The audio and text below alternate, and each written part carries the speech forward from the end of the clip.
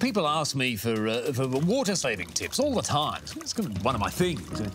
Well, actually, it's more of a Melbourne thing, isn't it? Like talking about the weather. You know, 20 years ago, Melbourne's average water use was 245 litres per person per day. And then came a big bad drought and some very impressive water saving. You got that down to 147 litres. Go Melbs! Oh, let's not be too smug, because it's crept up a bit. And with our changing climate and growing population, it's time to bring it again. I'm talking shorter showers, brushing your teeth with the tap off, scraping plates instead of rinsing. I mean, who rinses? Yuck! I'm talking reaching our daily target of 155 litres per person per day or less. I'm talking saving water. It's as Melbourne as talking about the weather.